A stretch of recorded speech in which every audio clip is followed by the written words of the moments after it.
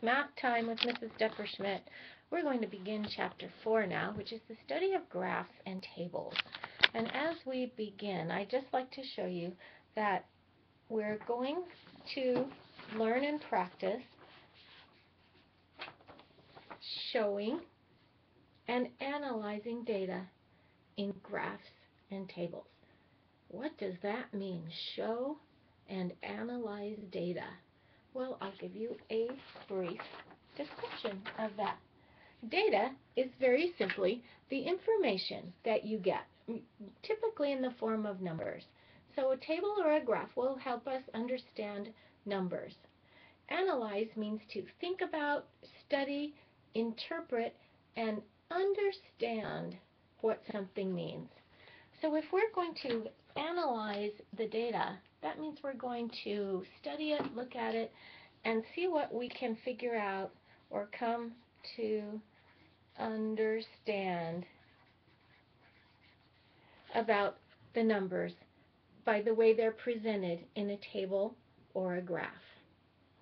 There are several different kinds of graphs and tables, and I have a short summary here for you.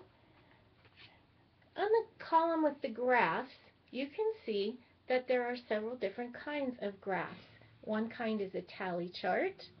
There are also picture graphs, bar graphs, and line graphs. And we'll be working with all of those in Chapter 4 of our math book. Tables are slightly different from graphs. They always have rows and columns of information.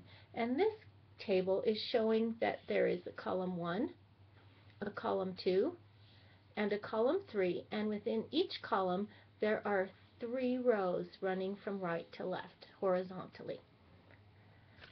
Our graphs and tables will be set up, we'll make some, we'll talk about them, we'll look at some that other people have made, and we'll get information and study those. I'd first like to show you a tally chart, which is a simple way of collecting data when you're just starting out to study a subject. I decided that we would pretend that we're counting all the kindness we see on the playground.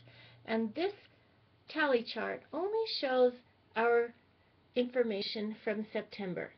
It tells how many second graders we were observed being kind, third graders, fourth graders, fifth graders, and sixth graders. We're going to use this information now in following lessons to make some graphs and tables. I think you're going to find graphs and tables interesting. They're very visual, not like the long struggle of division and multiplication, so I'm sure you're going to enjoy it. Remember to be kind. I will see you at school.